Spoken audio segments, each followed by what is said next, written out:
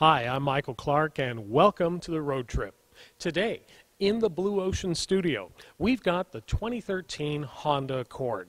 And the one thing that we don't expect to see when it comes to anything mid-sized is anything involving a third pedal. And that's where I think Honda is very unique. As a lot of other manufacturers have said goodbye to manual offerings, Honda continues. And while it is a carryover from previous generations of Accord, it's nice to know that Honda wants to give us some driving pleasure, even if it is in a very well-fed front-wheel drive architecture.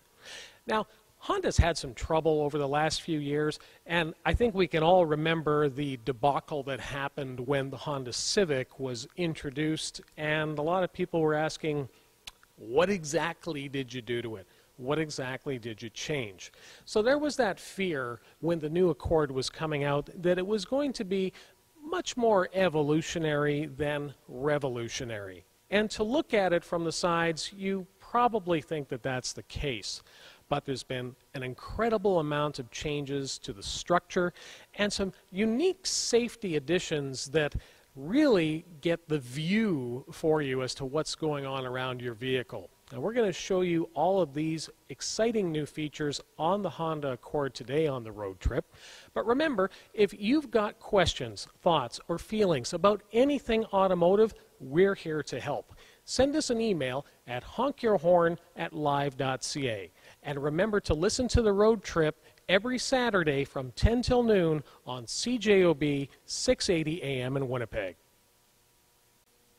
Now, even though the new Accord is dimensionally smaller than the outgoing generation, the one thing I like here is that by putting a V6 into a mid-size front-wheel drive type of platform, we're able to actually see around the engine. We have the opportunity down the road to get servicing that's not necessarily going to be as expensive as some of the shoehorn varieties that we've seen on other makes. Now, the 3.5-liter V6 with this Accord V6 gives us 278 horsepower and 252 foot-pounds of torque. The thing I wanted to point out about this engine is the Earth Dreams technology. Now, we've heard more about it with the 2.4-liter four-cylinder because the 2.4 is the engine that now has direct injection. The V6 is still a multi-point injection type of system, but there has been Earth Dreams technology added to it. And when we talk about Earth Dreams, it's really more about how the engine is mapped, how it's going to be doing for efficiencies, and ultimately making sure that it's keeping emissions low. Now, the 6-speed manual with this particular setup is one of our favorite shifters so far for this type of configuration. It's downright notchy. And the one thing I wanted to point out, if you have to compare it to something in the Honda camp, and if you had the pleasure of driving a Honda S2000, that's exactly what we're talking about here. This is a shifter that is put together in such a way that you definitely don't want to manhandle it. You've got to drive this manual transmission properly. So don't expect the rubber bandy type of feel of other lesser makes. This thing is a notch fest.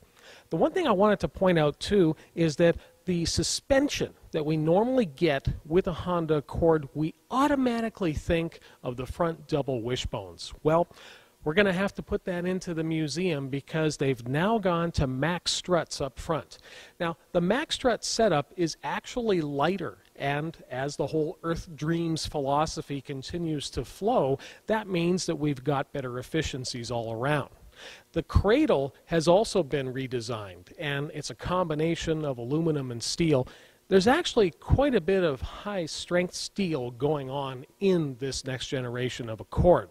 In fact, it's almost 56%. That contributes to some of the best crash test marks that we've seen so far. The Insurance Institute for Highway Safety has rated the Accord as a top safety pick plus. Now, why that's important is how they do that crash test. Because in the past, the test to get the best marks on, when it came to frontal from the Insurance Institute, was the moderate overlap. But now what they've done is they've realized that some of the most horrific crash events are going to happen with the small overlap. So consider about 25% of this front portion impacting something like a pole, crossing over, and hitting another approaching vehicle. So Top Safety Pick Plus gives us that, as well as the best ratings for the roof crush test. So put it all together and you've got yourself a very safe package. But it's not just about the occupants. There's a lot going on here when it comes to mitigating pedestrian injuries. And we talked about hoods that have a lot more crushable space. Now, we've got that going on with the Honda Accord, but it doesn't stop there. In fact, other areas that you see here, such as the wiper arms, behind the bumper covers, the hinges themselves, they've all been designed to deform when there is an impact from someone like us made of meat. Now, I wanted to point out one of the favorites when it comes to making a Honda handle, and while it may not be the boy racer look, it's great to see a strut tower brace here. That's going to tie everything in very nicely. Now, we're dealing with electric power steering, but at no time has this particular vehicle felt video gamey. It is not the electro steering that you may expect from lesser cars. You're going to feel very hydraulic when it comes to positioning this vehicle through the corners. Now, a growing trend amongst many manufacturers is the advancements in signature lighting. And obviously it has its safety attributes. Sometimes it seems as though the LED punch has been tacked on, but I like what they've done here with the brows on the Honda Accord's headlamp assemblies. Now, the EX-L trim that we've got here is, of course, the top of the line, and that means that we've got the LED projector headlamps. That's right, LED, not halogen projectors, not bi-xenon. LED projector headlamps that are using 50% less power than a comparable halogen unit. Now, they punch through the night exceptionally well. But the one thing I wanted to point out is that there's some more reasonable solutions that have come forth with the lighting on this Accord. Now, I like to have the exterior repeater lamps on the mirrors, and it's a good safety, sensible solution. But what I don't like is that they sometimes seem to look as though they came off of a trailer, and that we don't have here with the Honda Accord. They've gone with a very thin type of unit, but of course with the LED punch, they're very easy to see. The only place that didn't actually get the LED treatment when it comes to lamps on the Accord Coupe is the rear lamps, which are incandescent. There is LED tail lamps available on the sedans at the highest trim levels. The exterior mirrors on the Accord Coupe are a lot more interesting than just having the ability to move out of the way if somebody whacks it in the parking lot. Let's start with the driver's side mirror. It has the expanded view style of mirror that we first saw and enjoyed on the Honda CR-V. The right-hand side, well, that's where it gets really interesting. Now, take a look at the growth underneath the mirror. Now, that is a camera, and it's something that we first started to like on the Acura RDX concept a few years back in Detroit. Now, that vehicle actually didn't have mirrors on the sides of the vehicle. It had rear-facing cameras, and it would give you the view on the central display. Well, here we are in 2013, and we're just about there where we might be able to even think about eliminating the mirror. And let's explain why that's not so crazy of an idea. Because an exterior mirror on the right-hand side is only going to give us 18 to 22 degrees of a field of view. Now, when you go to a camera system like this, that grows to 80 degrees. So think about the scenarios where that might be important, say on a 3-lane highway, and wondering if somebody is going to be coming over from a lane that you simply can't see with this mirror pane. Now, The neat thing about the system is that it is working with your right-hand signal. So when you put the signal on, what's going to happen is that the view is going to come up automatically. So not only do you have the obvious from the mirror itself, but you also have the central display showing you what's actually there beyond what the mirror can see. Now we had to ask ourselves, where else could something like this be advantageous? Let's say you're in a bad part of town and there's somebody approaching the vehicle that might be a little bit unsavory. Well, the neat thing about this camera view is that you can actually set it to the on position. So you can be in a parked position and seeing what's behind you and to the side, and you can be using it in traffic. But we don't recommend it. It is a little bit distracting. When you design an icon, it's daunting but exciting. Honda's first priority is where the people are, and then you build around that. The new Accord follows that philosophy completely. We call it man maximum, machine minimum. What that means for the customer is that it's a comfortable, open, airy experience that's easy to get in and out of. It's big on the inside and smaller on the outside for a really efficient package.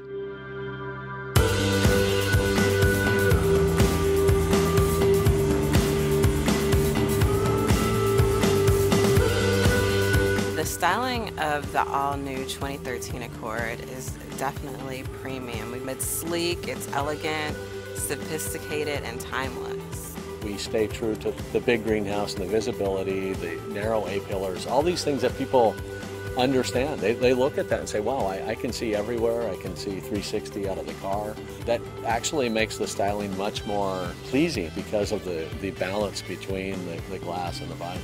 For 2013, we up the ante even more. We add a level of luxuriousness and craftsmanship that we've never seen before. And Accord really delivers on that front. This 2013 Accord is the best we've ever done.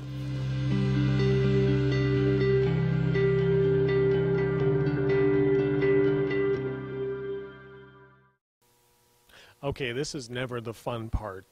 I mean, really, it's never fun to get into the back of a two-door anything, unless you've got flip-out suicide-style doors, RX-8. But I don't want to do it. I really don't. I'm really trying to come up with reasons how I can just shoot around it, show you there's a back seat back there. But then I wouldn't really be testing it, would it? Now, that means taking my bad 44-year-old knees and actually going back there. And I think I probably wasted enough tape, so I'm going in.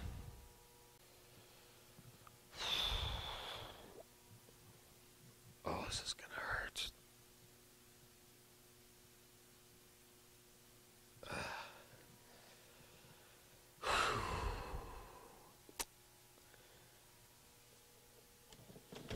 Oh, even that hurt. Okay. Well, the seat's forward. That's a good thing.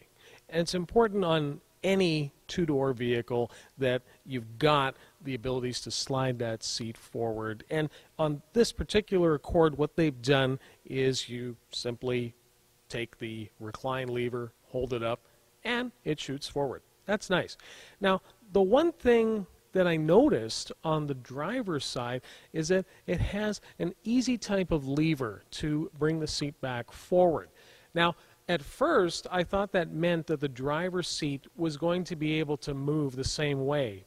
That would have been a neat trick, considering that it's a power-actuated seat.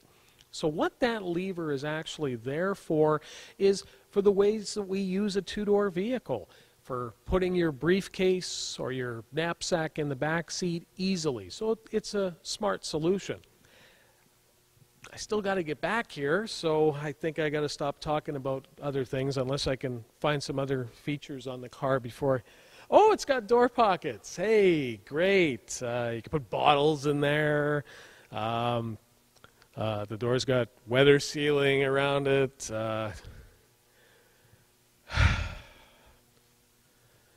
Here we go.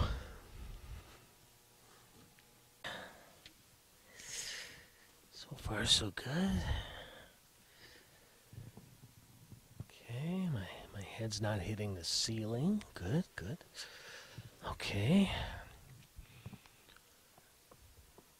My head's still not hitting the ceiling. Good.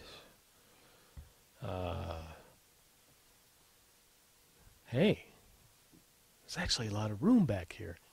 And not only is there good room, but there actually feels as though some support has been put into the seat backs, which is interesting because this is a folding seat back. And as we mentioned, the entire seat back folds down. But that must be a good thing in respect to getting the comfort, because there's nothing here that feels wrong, especially in the lumbar. So it's something that if you're going to be going on a trip with another couple, they're not going to be upset to be back here. Now, the only thing that I did notice just from the initial sit down is that there's unique trays that have been put into the side panels. Now, they're not bottle holder or cup holder specific. They're more like stuff holder types of trays. The only thing that's a bit of a drawback, though, is that there's no additional padding back here, so the side elbows are going to get a little raw. So I think they should think about putting that in on a future model. Now, there's seat back pockets for both the driver and the passenger front seat. The one thing I was kind of hoping for was maybe some power outlets, but I think we might be actually able to get some of that from the front. I'm going to check the console out and make sure. The one thing I like too is that the coat hooks, something that seems like a very easy thing to integrate into any interior, well, these ones have been put in such a way that they sit flush until they're needed. So that makes things easy. Now, as I mentioned, the driver's side seat has the top flip that allows it to move forward so you can put items back here. What I also notice is that the passenger side footwell, the mat is held in actually very tight, and it has a locking tab. So when you think about how many times people would be getting in and out of this back seat, what Honda is saying to you is that, yes, you can get in and out of this seat and not be jamming the mats underneath the seat and making them non-usable. Well, I'd have to say, so far, for the space back here, exceptional.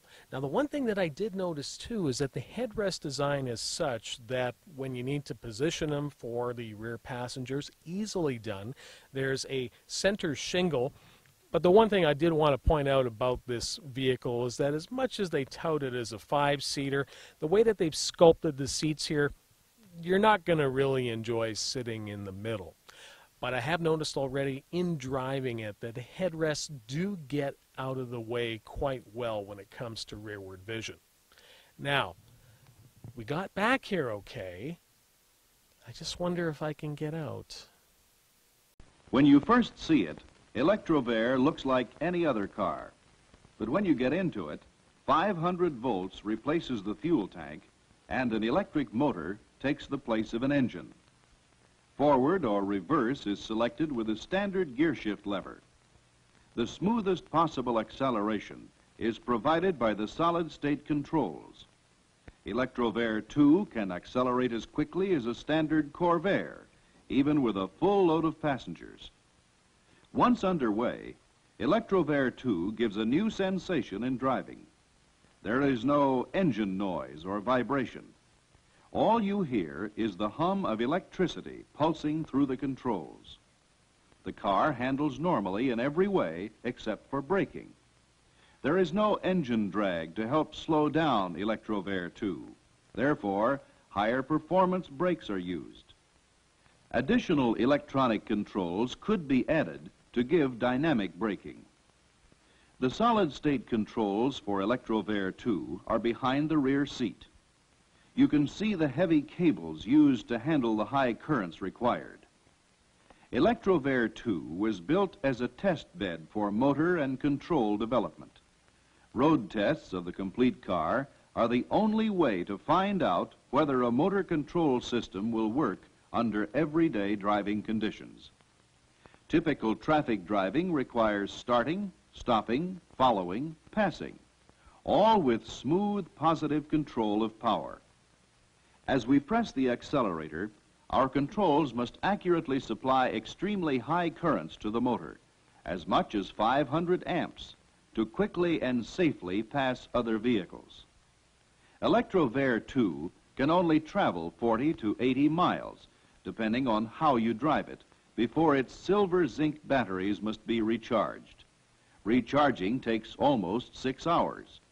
Obviously, for most driving, a better battery must be found to make a practical car. But ElectroVair 2 has demonstrated for the first time what electric car performance could be like when that better power source is found. The EX-L level is going to give us the expected features such as navigation. Now, the navigation screen is one of the larger in the industry right now, extremely crisp, easy to read, and the one thing I really appreciate is how the Honda navigation screens have evolved. The text doesn't look like it came from a dot matrix program, for example. The audio controls have been laid out in such a way that anything that you want to do, from setting your presets to the sound settings, is all done with the touch screen directly below the navigation screen. There's actually very little when it comes to any form of switchery for the audio controls, other than the power, the eject for the CD, and the volume control. Directly below that is the HVAC system. Now there's dual climate zone, so the driver can set to their specific temperature as well as the passenger. And it's crisp, it's easy to read. It may not be the most advanced when it comes to displays, but you're not going to have any problems figuring out exactly what you've set it up as. Important to note that the dual climate zone system has the sync capability. It's amazing how many more expensive vehicles don't give you that for your HVAC system. The rear defrost and the exterior heated mirrors, well, they're all controlled by the same switch. So make sure, even if there isn't any frost on the rear window, that you hit that on the way in to ensure that you've got clear vision down the sides of the vehicle. Below the HVAC controls is the intuitive control, as I like to call it, that has been used on Hondas for quite a few years. What I've found with this setup is that moving it down to this position seems to work a little bit better from some of the different positions that Honda has tried over the years. You can get into things such as your navigation, your phone, and related information to the vehicle. The phone settings have been set up in such a way that you can actually receive text and email messages and have them read to you. But you can also work with canned messages to be able to send while you're driving. Overhead, there's a sunglasses holder, an integrated home link transmitter, and an automatically dimming interior rearview mirror. The power moonroof is standard equipment on all Accord Coupe trims. Both visors possess illuminated vanity mirrors and can be slid into position for additional sunblocking as required. Smart vent side airbags reduce the possibility of injuries when the side airbags deploy. There's an added advantage for the winter months. That now means that the passenger side seat up front now has heat up the back, as opposed to just the bottom cushion on the previous generation. The glove box still has plenty of room, even with the War and Peace owner's manual supplements. There's also a lockout for the rear trunk lid in relation to the key fob. This is in addition to the keyed lockout on the floor. The Econ switch is something we've been seeing on a lot of different Honda products, and how it modifies the behavior of the Honda Accord V6 Coupe is unique.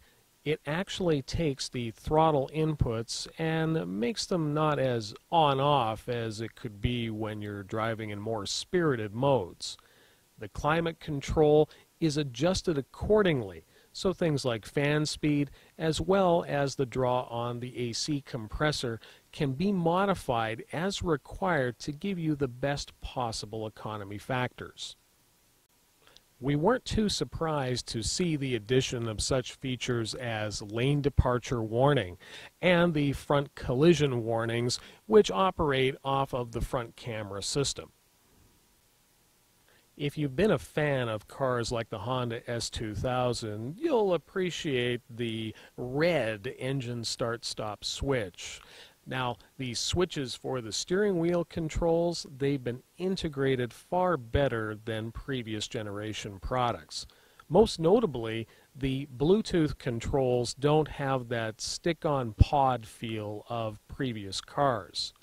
There's access to the information screens that are in the center of the speedometer display. Now, I wanted to wrap up the look at the 2013 Honda Accord Coupe with some numbers, and those are the efficiency numbers. Now, when you have the V6 with the 6-speed manual, the natural resources numbers peg it at 9.5 liters per 100 kilometers combined city highway. When you go to the V6 automatic, that goes to 8.2. A big part of that is the advanced variable cylinder management that occurs, but only on the automatic transmission cars. You can get 4 cylinders in the coupe, which would be the 2.4-liter Earth Dreams mill, and for most people, sitting at around 181 foot-pounds of torque is probably all they're going to require. But there's a different transmission solution for the 4 cylinders on Accords when you go automatic. It's now CVT. You can still get that 6-speed manual though, and it's definitely enough power to still have a lot of fun with it. Now, the awards for the Accord, well, they'd be all littered around our feet if we went through the last few years and generations. And one of the most important ones to now be bestowed is from ALG. And for 2013, they project that this mid-size car is going to have one of the best values in the next 4 years. As for whether or not it's going to stand the test of time as some Accords of old, well, remember that the majority of everything that we've known as Accord has been a North American built product for many years. So the quality, the Acura-esque, if you will, of what is occurring here within and on the exterior of the Accord, you really wouldn't be able to tell the difference between something that came from the land of the rising sun. Now, if you've got thoughts, feelings, or questions about anything automotive, send an email to honkyourhorn@live.ca. We'd love to hear from you.